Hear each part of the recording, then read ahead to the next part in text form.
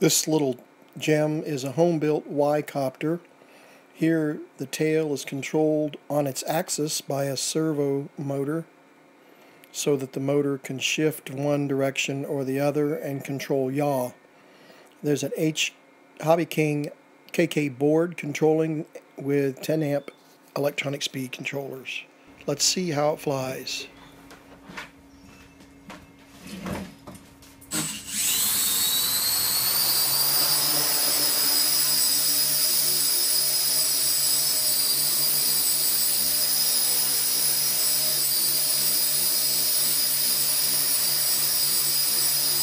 Well, as you can see, it's very stable, and the servo on the tail does a really good job of yaw. As you can see, I'm kind of twisting it around there, back and forth.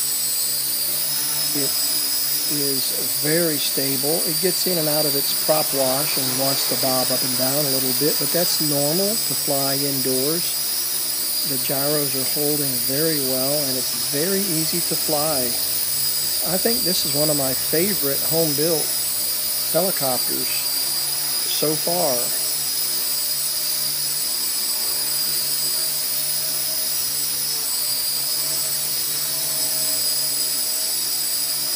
I can't wait to get this thing outside on a calm day and see how it does.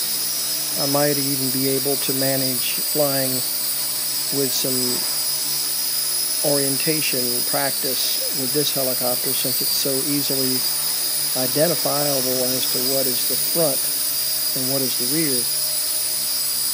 As always, thanks for watching my YouTube videos, and don't hesitate to share them with others.